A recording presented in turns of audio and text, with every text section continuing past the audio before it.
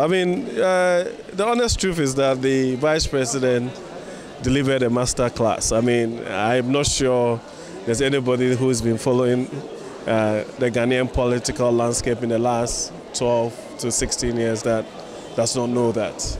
And I mean, those people who were basically egging him on, actually, for me, today have been given the 101 when it comes to economics. And the truth of the matter is that, like he said, economics is a science. I mean, really, you deal with data.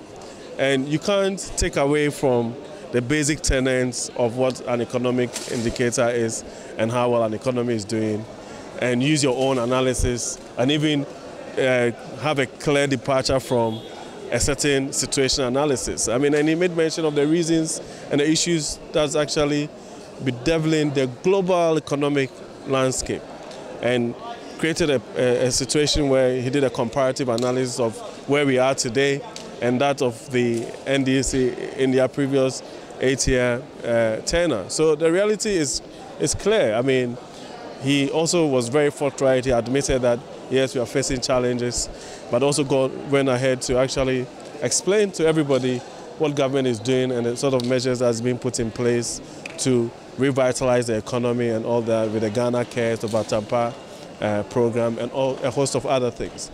And it was also clear that all those people who were calling for, oh, how do you account for the loans and the fiscal deficit and all that, you also give us a list of all the things that these loans have been used for. So as far as I'm concerned, I mean, I'm actually not surprised that he delivered a masterclass.